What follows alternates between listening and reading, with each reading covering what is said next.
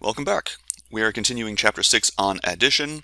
We've looked at addition models, addition properties, addition algorithms, and we finish it up today with addition mental math.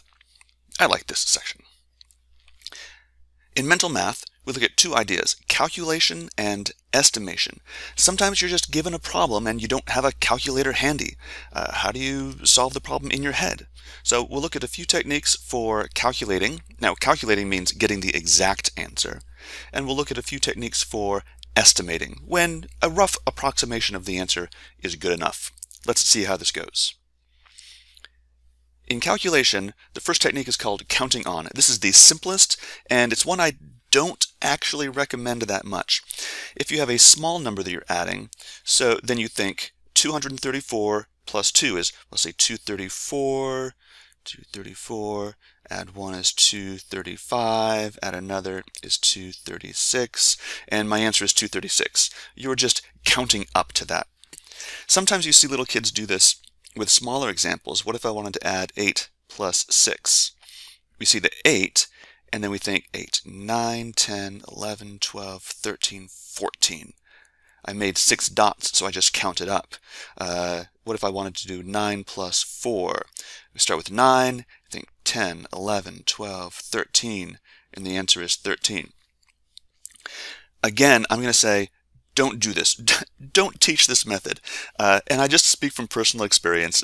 I learned this when I was in elementary school, and it slowed down my math so much. It's a wonder I am a mathematician today.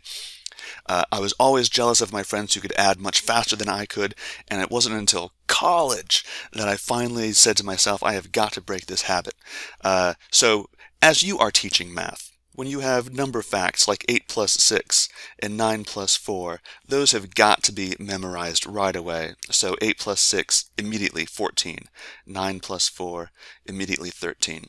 So I talk about counting on because it is something that people do, but it's not one that I recommend. So know your single-digit addition facts. That's really what's important. Okay, moving on. Number 2, compatible numbers. Sometimes you have a list of numbers. This technique is good if you have 3 or more numbers together, and you notice that a couple of the numbers add up to something nice and round, like a multiple of 10. 8 plus 2 is 10, so I can add those first, and then add the 17, and that's easy. That's 27. Maybe you have a whole list of numbers, I don't know, 5, 6, 9, 2, 1, 7, 3, 8, and you need to add those together. Look for the compatible numbers, 2 and 8, that's 10. 1 and 9, there's a 10. Do you see anything else? 7 and 3 is 10. And then I'm just left over with 5 and 6. So that looks like 30, and then 5 and 6 is 11. And so you can make your calculation go a little bit faster that way by looking for compatible numbers. Moving on, break apart numbers. So this 42, I might realize that that's really the same thing as 40 plus 2. That's the break apart part of break apart. And then 30. And now it's easier to add the 40 and the 30. 40 and 30 is 70, so 70 plus 2 is 72. So by breaking apart one of these things, I've made my calculation a little simpler. Here's another example. Suppose I want 164 plus 29, a little more complicated. How would you break this apart? Maybe 160 plus 4 and 20 plus 9. And then you can add the different parts individually. The 160 plus 20, that's just 180. And then the 4 and the 9 is 13. And we end up with 193 altogether. So what algorithm does this remind you of? Maybe partial sums? Yeah, so it's really a partial sums algorithm. One thing is, I'm trying to get you to avoid our short standard algorithm. 164 plus 29, we could do this 13, 7, 8, 9, add the 1, 193, and we get the same answer. But the idea is breaking things apart is a deeper reveal of what's really going on inside the numbers. When I do my standard short algorithm, it's a mechanical process, which is quick and easy, but it doesn't give us the insight into the behavior of numbers that break apart does. Okay, last step. Opposite change. Sometimes I have a number that's very close to a nice number. 99 is very close to 100. So if I just add 1 to that and subtract 1 from the 17, I get an easier addition problem. 100 plus 16, and that has the same answer. So those are the 4 addition techniques for calculation. When I want an exact answer, give these things a try. Counting on, compatible numbers, well, don't try counting on. Compatible numbers, break apart, and opposite change. Let's move on to estimation. 3 techniques for estimation. The first one you're probably familiar with is just rounding. So let's take a look at the first digit. Well, they have to be the same place, like the hundreds place or the thousands place. So let's look at the same hundreds place, and then I look after that, and if it's 5 or more, I round up, and if it's 4 or less, I round down. So rounding to the first digit in this case gives me 400 plus 100, which is 500. So I would write my answer 358 plus 134 is approximately, and we make a wavy equals sign, approximately 500. You can round to other places if you'd like. Instead of rounding to the first place, what if I rounded to the second place? 358 plus 134. Now this is a little tougher, and I don't expect people to do this, but maybe you look at these first 2 digits, and you think, well, I can round up, and that makes 360. And I look at the 13, and I'm going to keep that down, so that's 130. Mentally, can you add 360 plus 130? That's 490.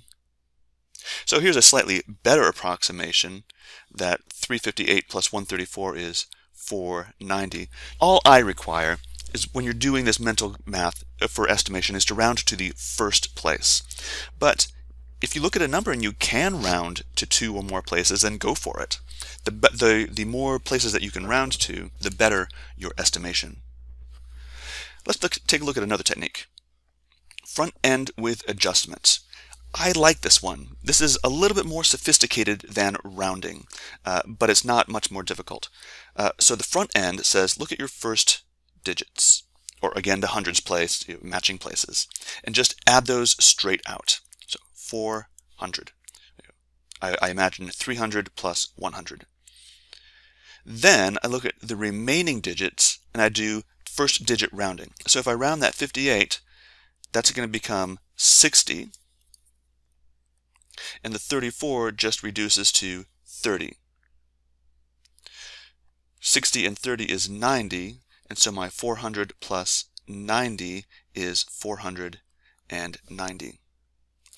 So notice we get the same answer with front end with adjustment that we did when I did rounding to 2 places.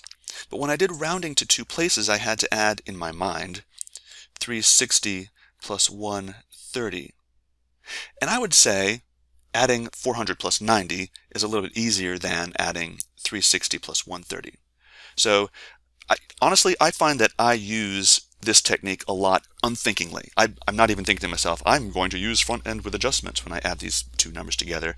You know, if I have some larger numbers, I just start to add them, and that's a good way to do it. The last technique is called clustering. And this is an example when you have more than 2 numbers, or you can do it with 2, I suppose. But if you have a few numbers that are close together, these 3 numbers, they're kind of close to 20, right? So it's almost like I could add 20 plus 20 plus 20. Approximately. I mean, you know, it's not exact, it's approximate. And 20 plus 20 plus 20, well, that's just 3 times 20. 60. So you can turn this addition problem into multiplication. If I have, I don't know, 71 plus 68 plus 75 plus 69. These four numbers, they're roughly about 70. So what's my solution? It's about 70 times 4, or 280. That's pretty nice, right? I didn't have to add those four numbers together. Clustering is useful with consecutive numbers too. Suppose I have 19 plus 20 plus 21. Consecutive numbers symmetric about 20. The answer isn't just approximately 20 times 3. The answer really is 20 times 3, which is our 60. This comes up occasionally. 7 plus 8 plus 9. Quick, what's the solution? You should think to yourself, 8 times 3 is 24. It gets a little bit trickier. Let's say I want to add 6 plus 7 plus 8 plus 9. Now what do? Well, the number in the middle is 7.5, and I need 7.5 times 4. Well, 7.5 times 2 is 15, and then times 2 again is 30, and you can get your answer that way. So just some fun tricks. It's something to practice, give it a try, and think about. So that is it. I will summarize by putting all the techniques up again: the calculation, the estimation. Look over these things, see how different types of problems will naturally lend themselves to different types of techniques. Give the worksheet problems a try, fill those things out, and as always, ask if you have questions. All right.